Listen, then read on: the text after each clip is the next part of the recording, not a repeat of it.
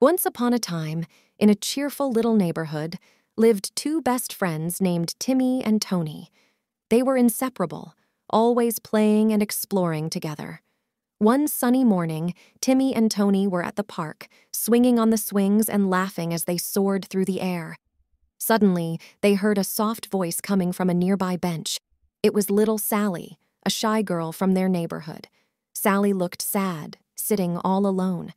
Timmy and Tony rushed over to her and asked, "Hey, Sally, what's the matter? Why do you look so sad?"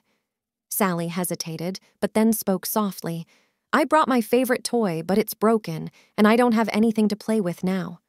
Tony smiled and said, "Don't worry, Sally. We can share our toys with you. We're best friends, and sharing is caring." Timmy added, "Absolutely. Let's make sure you have a great time, too." Tony handed Sally a colorful ball, and Timmy shared his toy car. Soon they were all playing and giggling, having a wonderful time together.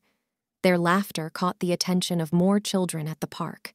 Before they knew it, other kids joined in the fun, and soon there was a big game of tag, laughter echoing through the park.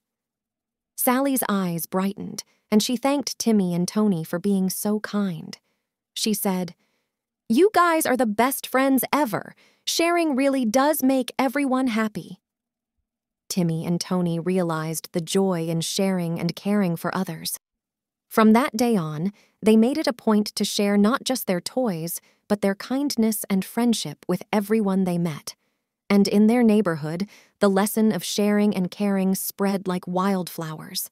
The children discovered that when you share, you not only make others happy, but you create a beautiful and joyful world where everyone cares for each other.